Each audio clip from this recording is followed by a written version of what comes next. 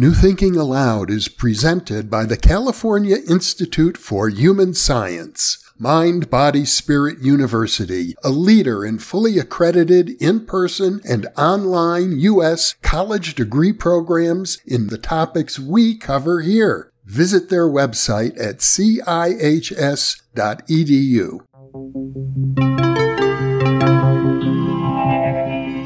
Thinking Aloud. Conversations on the leading edge of knowledge and discovery with psychologist Jeffrey Mishlove.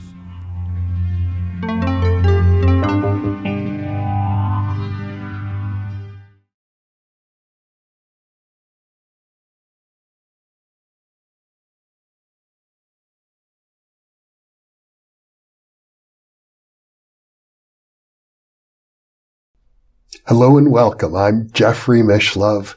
Today we'll be exploring the prehistoric origins in Black Africa of ancient Egyptian culture. My guest is Professor Thomas Brophy, who is the president of the California Institute of Human Science.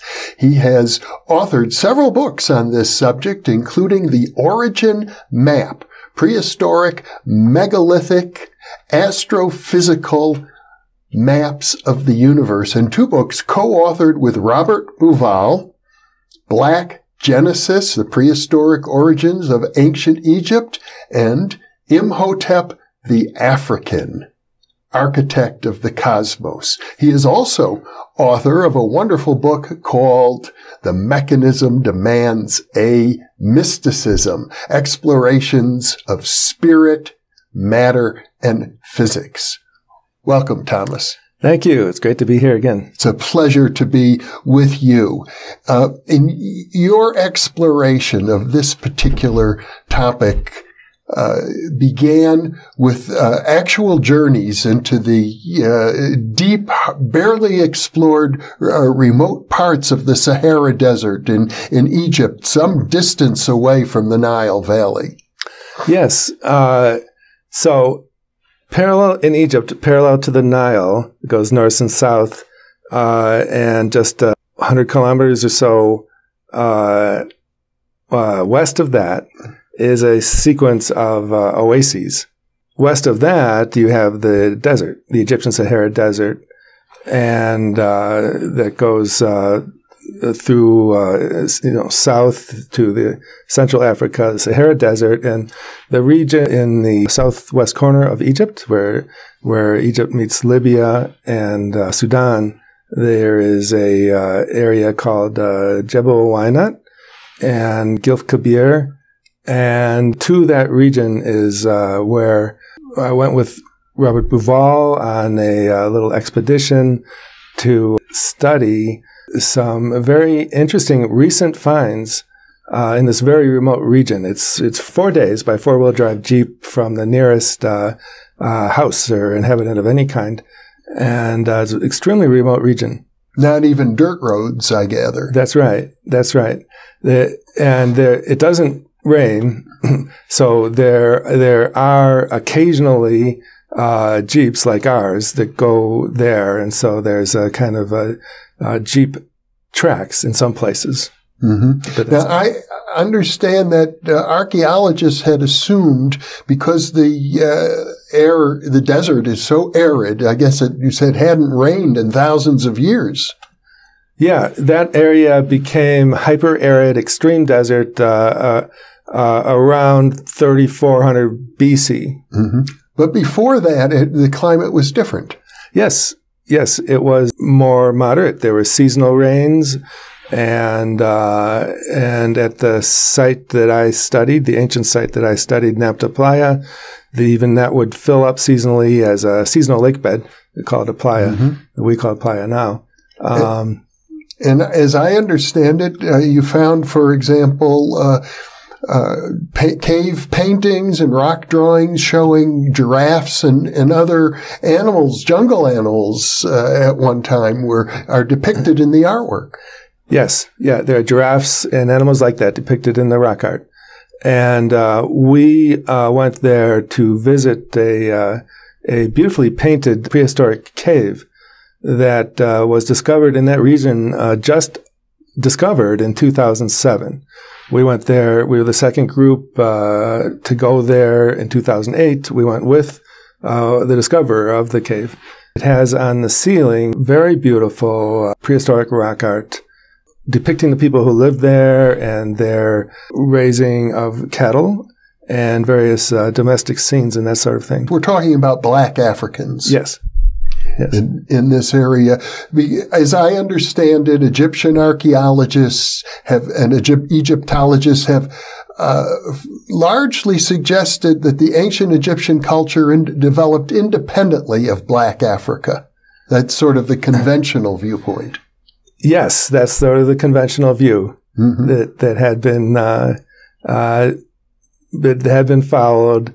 And recently, though, it is changing because, as you mentioned, related to the find of the art, the rock art in that region, there was also found, actually by the same people, a hieroglyph, with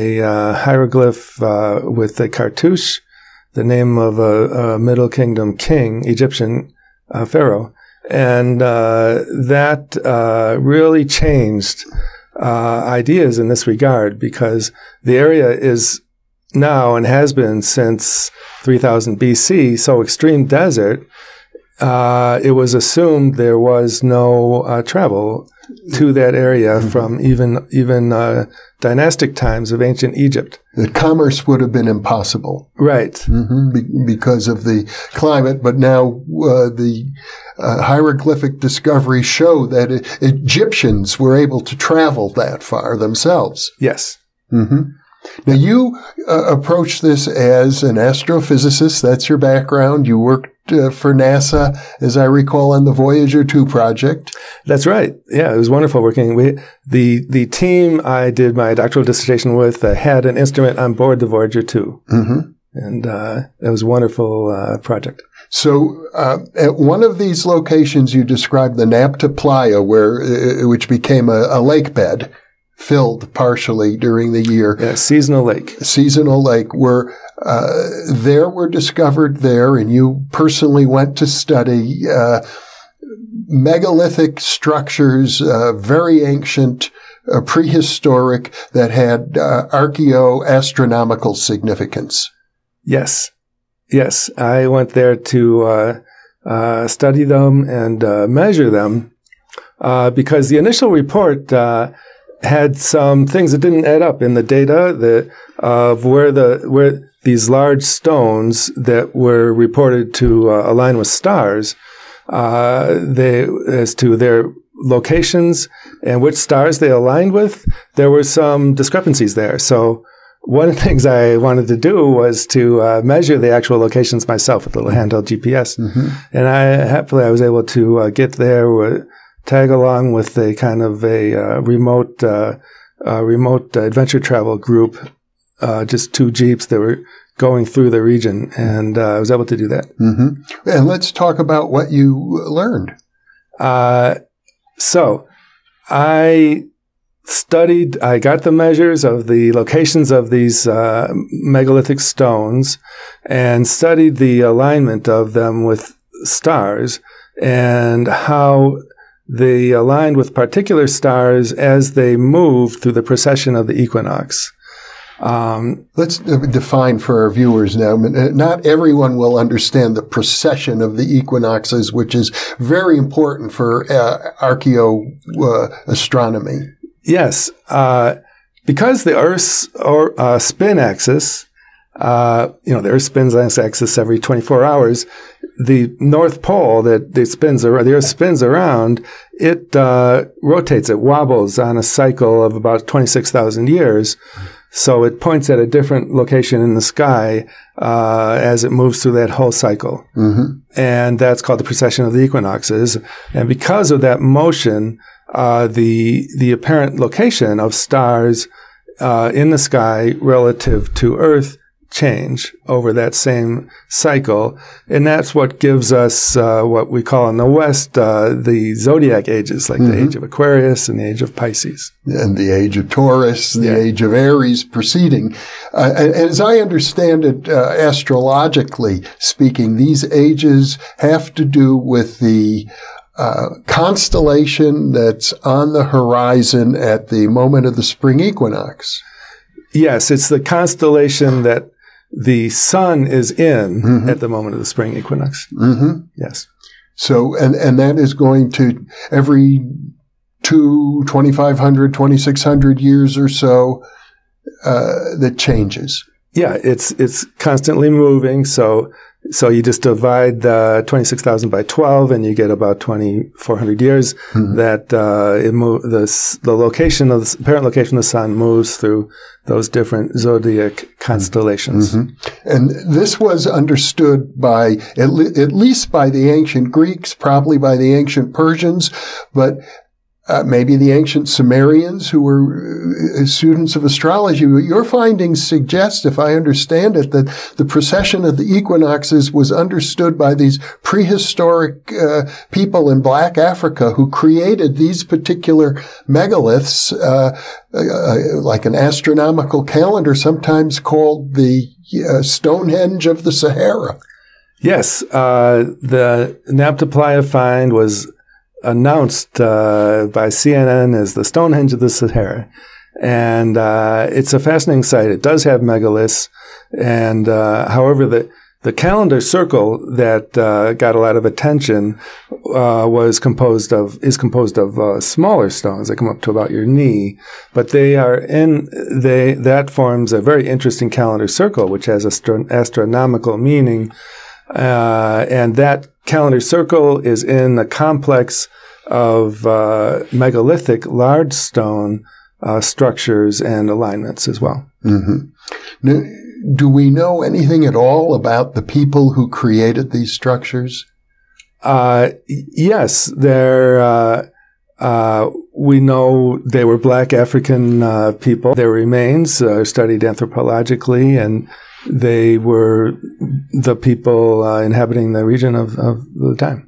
I understand that they also seem to have some sort of religious cult involving the ceremonial rituals that had to do with the cow. The cow was very important to them. Yes, the cattle cult and the Sirius and cattle iconography was very important to them, as well as in ancient Egypt, which came later, ancient Egyptian civilization. And at Nabta Playa, there were not found any graves of humans. No human kings or leaders' graves were found, but a very finely constructed grave of a cow was found. Which is something similar to what you will find in ancient Egypt. Yes. Where, like the Serapeum, where there's a whole large, enormous complex with embalmed bulls. Yes. Yeah. So there are many elements, clearly, of the culture that was operating at Nabta Playa in the earlier time that moved to the Nile Valley and became the ancient Egyptian dynastic civilization. And one of the important correlations is which you as an astrophysicist studying archaeoastronomy pay attention to, is similar alignments found in the Giza Plateau where the Great Pyramids are. Yeah. Similar astronomy, similar astronomical functioning of the monuments. Like a very clear one is, and easy to understand, is that in ancient Egypt, the new year was heralded by the heliacal rising of Sirius. Now, it's a big word, but all that means is the first sighting of the star Sirius of the year just before sunrise. So that heliacal means rising before the sun. And so stars go through a cycle where they disappear, because they're too close to the sun. You can't see them. And then they reappear just before dawn. It's called the heliacal rising. So in ancient Egypt, the heliacal rising of Sirius heralded the timing of the floods, the Nile flooding from the monsoon rains that, well, they didn't know necessarily that the monsoon rains were south and flooding the Nile, but the Nile flooded every year at about the same time, just after the heliacal rising of Sirius. So there were monuments, temples in Old Kingdom Egypt that were rebuilt to track the rising of Sirius as it moved. With their alignment of the temples was rebuilt to track the rising of Sirius as it moved through precession motion. And we found the same thing at Nabta Playa. These megalithic stone alignments, they tracked the rising of Sirius and other stars as they moved through precession.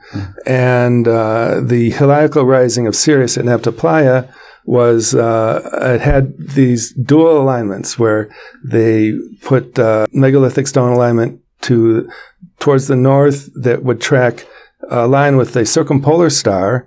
We call it the Big Dipper. The ancient Egyptians call it the Bull's Thigh constellation. The stars that go around the North Pole star at the same time that the star Sirius rose in the east, the heliacal rising. And so for the ancient, the Nabta Playa people, they were clearly tracking the same stars and probably for the same reason. Because like it was a seasonal lake, Nabta Playa was, well, these monsoon rains filled up the lake seasonally at the same time, about the same time of year. So they would have naturally wanted to track their calendar, the same events astronomically, with the same stars as we can see that they did with these large stone alignments. And then at about 3500 BC, the monsoon rains pattern moved further south. So Nabta Playa region became extreme desert and had to be abandoned. And that's when the culture, the ancient Egyptian dynastic culture that shows many of the same elements pops up in the Nile Valley. So you're suggesting maybe these people migrated north? Yes. Yes, or their culture did, and them. Really east to the Nile Valley. East and north. East and north. Yeah. I see. So today in Egypt, the archaeologists often refer to, and I've been there, to connections between ancient Egyptian culture and the Sumerian culture and the Crete culture and the Persian culture. Yet when you visit Egypt, especially around the Aswan in the southern part of the Nile, you see mostly black people. Yes. Yeah. And we know from the anthropological evidence that the people just predating the dynastic civilization in the Nabta Playa region were black African people. I mean, it's a significant discovery, I would think, because amongst other things, these black people had a very sophisticated understanding of astronomy. It looks like that. There's suggestions of that in the ancient site of Nabta Playa and elsewhere. And it took a while, as I understand it, for conventional Egyptologists to acknowledge any of the archaeoastronomy, the correlations found by some of your colleagues. Yes, like the Orion correlation of the Great Pyramids with the stars of Orion's belt. It's still controversial. But you found correlations with Orion at Nabta Playa. Yes, with the stars of Orion's belt and the Orion constellation at Nabta Playa. That's right. Yes, so there's this very clear link from the astronomy at Nabta Playa at around the time 4000 BC that the culture moved to the Nile Valley, and also Nabta Playa as a site is much more ancient as well. There's radiocarbon dating going back to around 9000 BC at Nabta Playa. And there's also astronomical evidence of astronomical alignments that go back in further in time as well. And like the calendar circle that made the site famous, it has probably represents the stars of Orion's belt at the spring equinox heliacal rising around 6000 BC. And it's a nice little diagram that demonstrates how they were seen in the sky and their location in the sky, as well as the timing with the summer solstice of them rising. Demonstrated in this calendar circle diagram that I suggest also was a sort of a teaching diagram that demonstrated the precession motion of the sky, the long-term precession motion. Well, it's very interesting that a pre-literate culture, as far as we know, there was certainly no written language at that time, could develop advanced ideas of astronomy. Yes. If they had this advanced knowledge, it's mysterious. You could speculate basically three basic ways that they could have gotten this knowledge. Okay, suppose they had advanced knowledge of astronomy, as there's suggestions that they might have had in the monuments. How did they get that knowledge? How did they know that? Basically three types. Some other group or beings told them or gave them the knowledge, or they could have had the knowledge passed down to them from a much more ancient, maybe high civilization of the past, or they could have gotten the knowledge through other types of means, like intuitive means or paranormal, parapsychological methods. So to summarize it maybe in more popular language, we're talking about ancient aliens on the one hand, or an ancient breakaway civilization, or remote viewing. Yes. Are three possibilities, and I'm sure there are advocates for each of those. Yes. Yep. There are advocates for each of those that like to connect with my work on the ancient monuments astronomy. Now, but you, having been a NASA scientist, didn't go down there with an agenda of any kind, to my understanding. No, I saw it as a puzzle. As a puzzle. So the first technical archaeological report of the site mentioned the alignment that these megalithic stones were probably aligned with stars, and it mentioned the data for the location of the stones. And as I said, I found there's some discrepancies there, so I was just very interested in it as a puzzle. So I studied the site. I went there and I studied it as a puzzle. You weren't concerned about any of the political controversies concerning the origins of ancient Egyptian culture? That's right. I was not at the time concerned with that. And after I published the one book, the Origin Map, I was actually a little surprised that some of the most enthusiastic response I got was from Black African scholars, and because they saw the importance of that for connecting the ancient Egyptian civilization with Black African origins.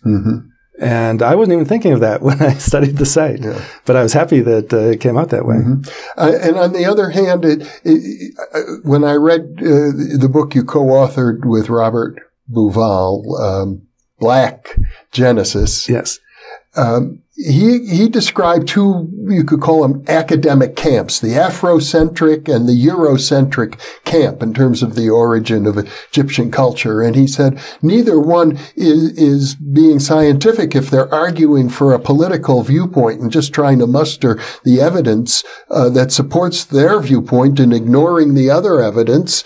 That your interest in going there was just to look at the data and see where it led.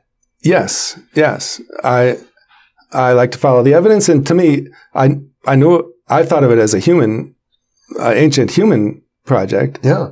But I didn't care about which race of humans it was at the time. But you did point out that Egyptian guidebooks that were popular had some very racist descriptions about the attitude of Egyptians toward different racial groups. Yes, you'll see even in current guidebooks probably a kind of a hierarchical description of the views of the races, yes. Mm-hmm. And so many Egyptians today who probably think of themselves primarily as Mediterranean people, even though they're on the African continent, look down at the idea that a very powerful ancient culture might have emerged out of Black Africa.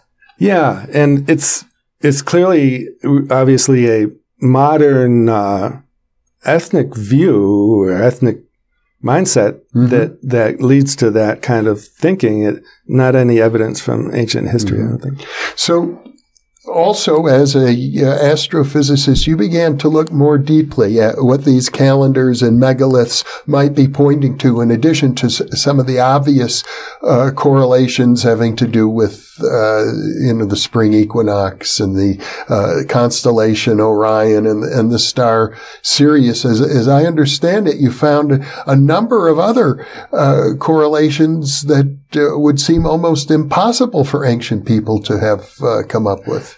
Yes. So as studying the site and looking at it as like a puzzle, an astronomical puzzle, I found a series of correlations. And the sort of most prosaic ones, like I just mentioned about the alignment with the rising of Sirius and the circumpolar stars, those are now accepted by the conventional archaeological anthropological community. Then there's more that go on from there, and the site itself is much more ancient. So it became hyper-arid around 3500 BC, and it was abandoned. But it was, there's radiocarbon dates going back to about 9000 BC, and there's also, there's also evidence, there's other evidence that the monuments were being built and maintained over those thousands of years. Mm-hmm. Some of the megalithic stones are polished and even appear to be sculptures. Yes. There's sort of a centerpiece of the Nabta Playa complex that just got the name Complex Structure A. Mm-hmm. And it's at the center. So the large stones arranged in lines that point to stars, all these lines of megalithic stones radiate out from one point, like a hub. That's complex structure A. And complex structure A is in a field of many other complex structures. And I call it complex structures because they're built on, remember, it's a playa. It's a seasonal lake. So over the seasons, over thousands of years, the sediments built up in the lake. And it's only a seasonal lake, so half the year it's dry and part of the year it's wet. And so these sediments are known to have built up over thousands of years, 9,000 BC to 4,000 BC. And these complex structures are built in those sediments. Mm-hmm. And they include, so at the bottom of the sediments is the bedrock, or the rock bottom of the playa. And in each of these complex structures, at the bottom of the structure, underneath all the sand, the playa sediments, on the bedrock, there's a sculpted lump of stone, a sculpture. And so at complex structure A, there was at the bottom, the sculpted lump of stone, and then chalked in place on top of that was this polished sculpture, geometric, strange sculpture that you mentioned. At the time it was discovered, it was thought of as the earliest megalithic sculpture known. And then, so that was placed there, and then the sediments were put back in, and on top of all that, there was a megalithic surface structure. Mm-hmm. So this complex structure. Mm-hmm. So it would appear that, based on this observation, that this area was inhabited over a period of maybe 5,000 years, from 9,000 BC to 4,000 BC. That's right. That's right. And these sediments were building up, and these structures were being maintained. Mm-hmm. Because so when these complex structures were found, the initial hypothesis was that they were all created near the time, the late period, late megalithic period, just before the site was abandoned. And so it was hypothesized. So this was after all the sediments were laid down. The sand was already there, that the people at that time, they somehow knew where there were lumps at the bottom of the sediments underneath. Mm-hmm. They dug a hole and sculpted the lump on the bedrock of stone, and then filled the sand back in and put the megalithic sculptures on top. Oh. And that was considered, actually I suggested that was kind of a convoluted explanation. A simpler explanation could be that the bedrock sculptures that are on the sediments, underneath the sediments, were sculpted before the sediments were there. Yeah. And they were maintained over the millennia as important monuments, and what we find now, these complex sculptures, are the maintenance of those over the millennia. Mm-hmm. So a culture that had some sort of stable community for thousands of years could well be equipped to gain knowledge of the precession of the equinoxes. Yes. Yes. Mm-hmm. But you learned through your observations, or you hypothesized, that their astronomical knowledge could be far more detailed than just that. That's right. I found correlations that suggested that.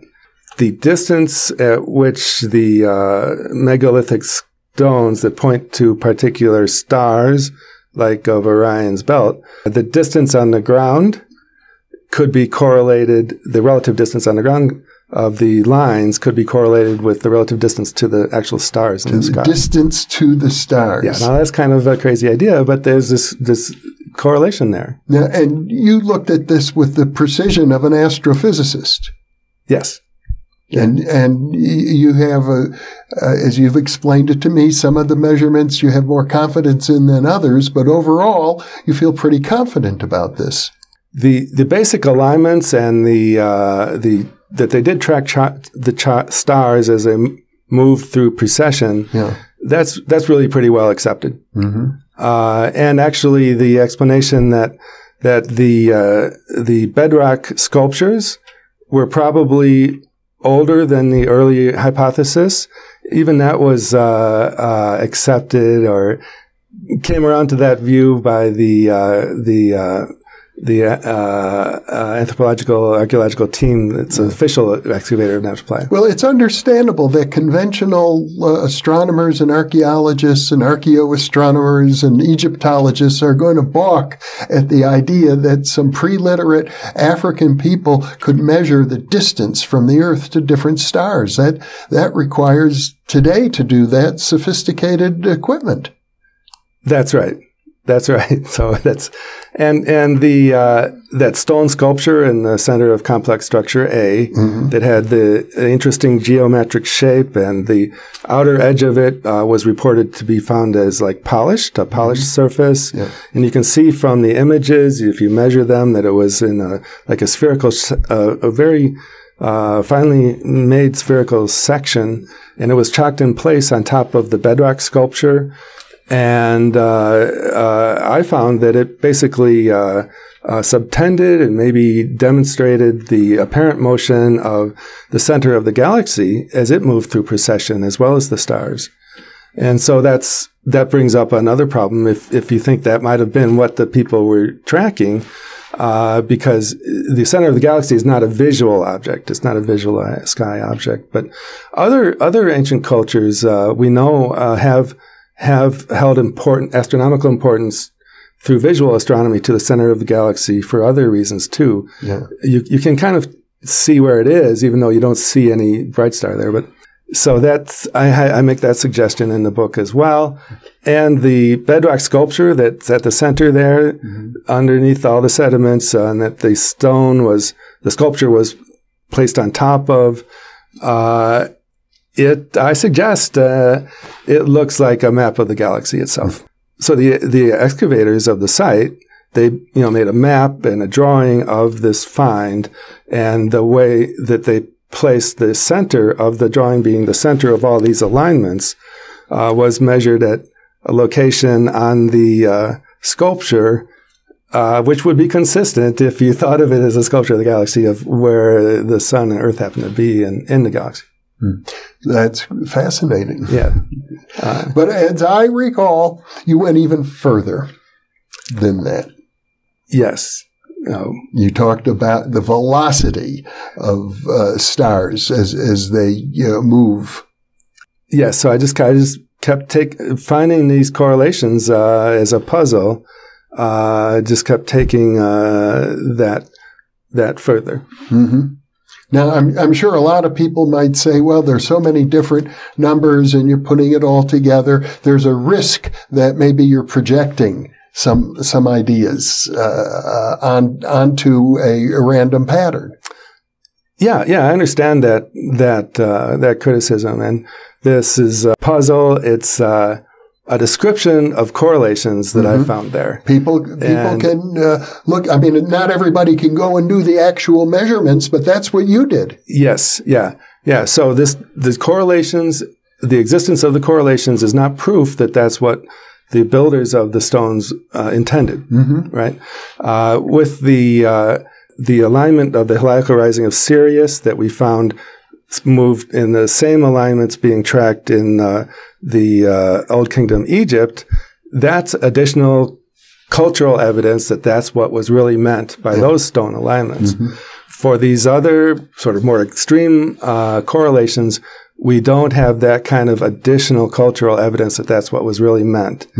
And that's why I got really intrigued by the bedrock sculptures that are much more ancient. I got my colleague from when I was doing planetary science to get interested in this because we tried to get access to remote sensing data that could see under the sand to see if maybe this whole Playa Basin bedrock has a sculpted meaning, perhaps. But we don't have the data yet. High enough resolution to be able to see underneath the sands what's really there. In other words, the investigations are continuing. Yes.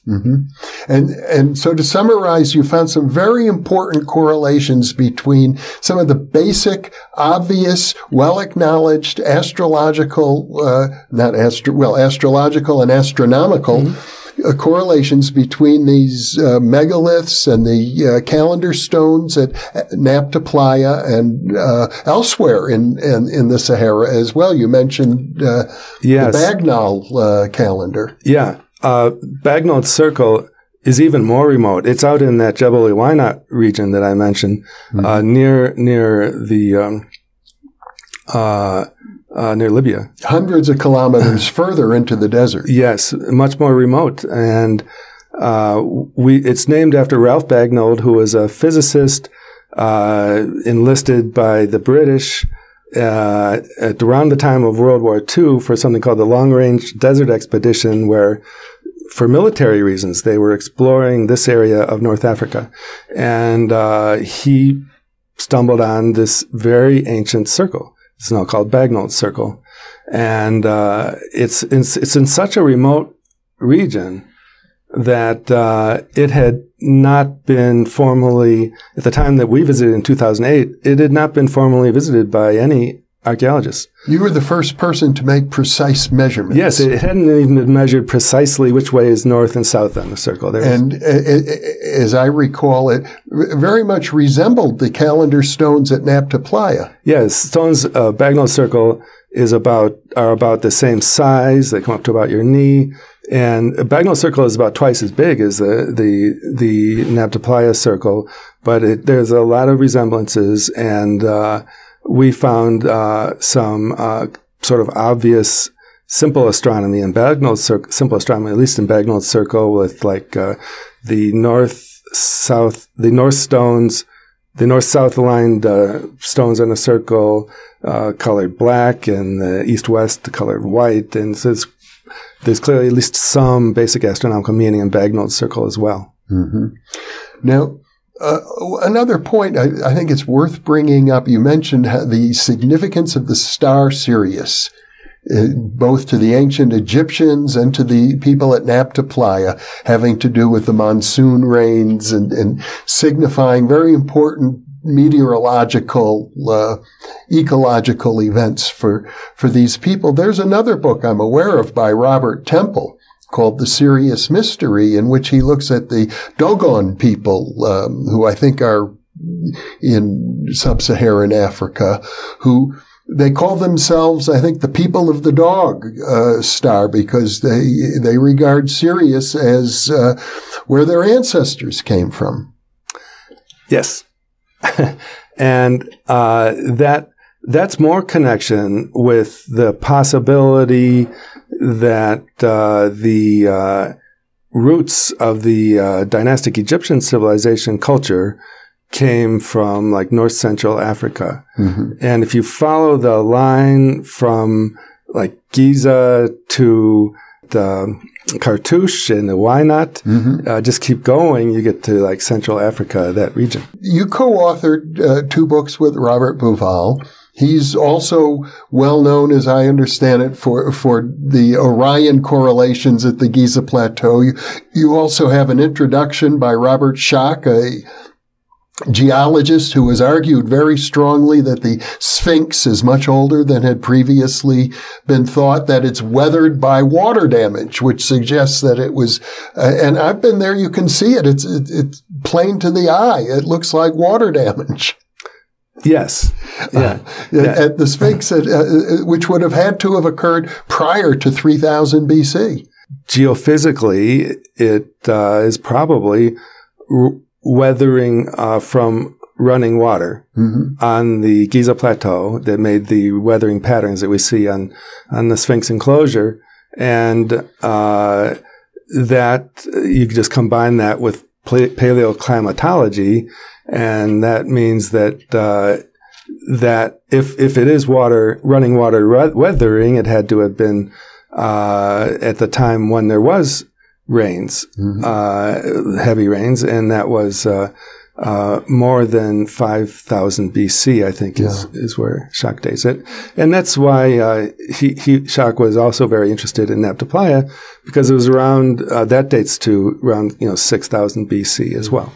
Now, another point in the book African Genesis is that if you look carefully at the face of the Sphinx, it does seem to suggest the face of a black African. That's right. There's another point too. Another point of resemblance. I think it's fair to say, as a scholar, that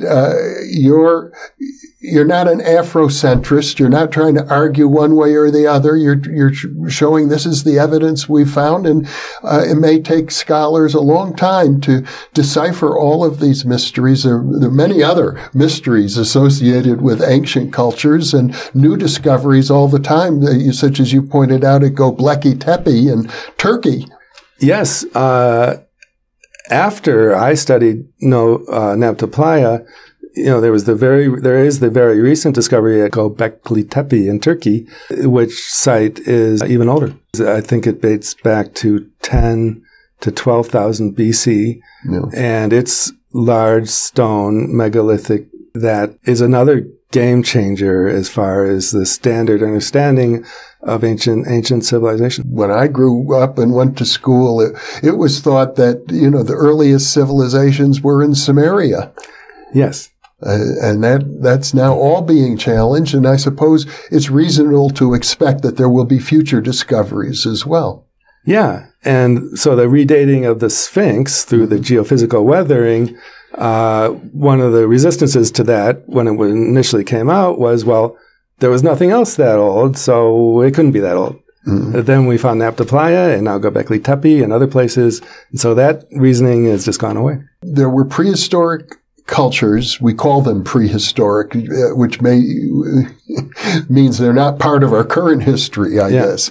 But you've also pointed out that there are scripts that have yet to be deciphered. These people may well have had a written language. There's a lot of engraved art, and there are some engraved that clearly look like, they look to me like sort of like Linear A, which is another undeciphered script in that region. Yes. I see.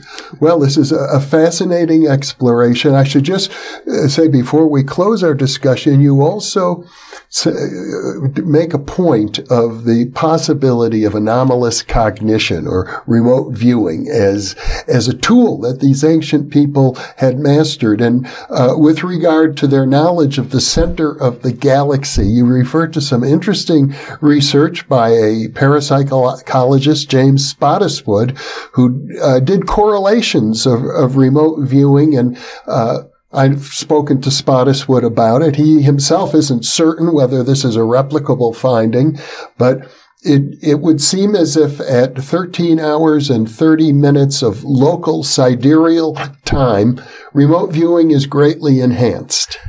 I'm glad you brought that up. Yes. Mm-hmm. What I understand, Spottiswoode and May, actually, yes. You mentioned Ed May, mm-hmm.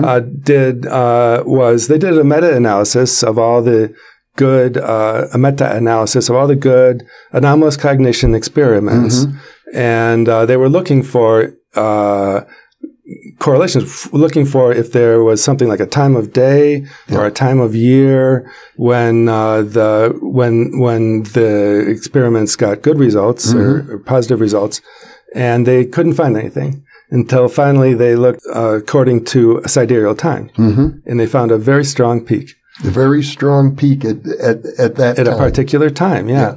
Sidereal time is time with respect to the stars. The center of galaxy is essentially a star. It's a location in the sky that moves with the same time as the stars. It turns out 1330 sidereal time is roughly when the center of galaxy rises above the horizon. I speculate, maybe there's some connection there to our anomalous cognition capacity to the center of the galaxy. And to a sensitivity regarding the center of the galaxy. Some kind of connection. Mm-hmm. And who knows, if you push it a little farther, okay, what is at the center of the galaxy? We know now there's a supermassive black hole there. Yeah. Right? And, so what is a black hole? A black hole is it's a singularity in space and time. What are the reports of the deepest phases of meditation like? They say, well, you go into a state of experience that's beyond space and time. Mm-hmm. Okay, this is just a correlation at this point. It's not a physical mechanism correlation, but there's something interesting there. And there's another little interesting bit there, too, if you're going to take this further. The center of the galaxy is about 25,000 light years away. Almost the same duration as precession of the equinox. So there's an interesting correlation there, too. I see. Well, we're at a level now where all we can do is speculate. On this stuff, yes. Yeah. But it is fascinating. Yeah. And I think speculation can be healthy if you take it lightly. Don't get overly hung up on your speculations, and I think there's nothing wrong with speculating. And surely in this area, there are going to be a lot of speculations, but what you've explained to me now is that the larger community of archaeologists and archaeoastronomers are now coming to an acceptance of the correlation, for example, of the Giza pyramids with the belt of Orion.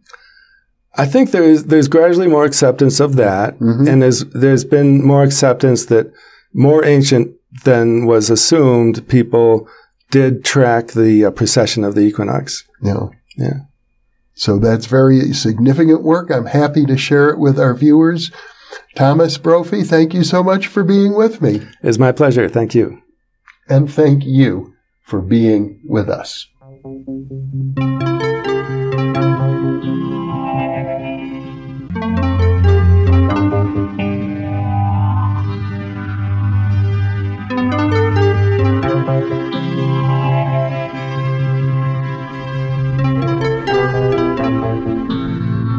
Book 3 in the new Thinking Aloud dialogue series is UFOs and UAP. Are We Really Alone?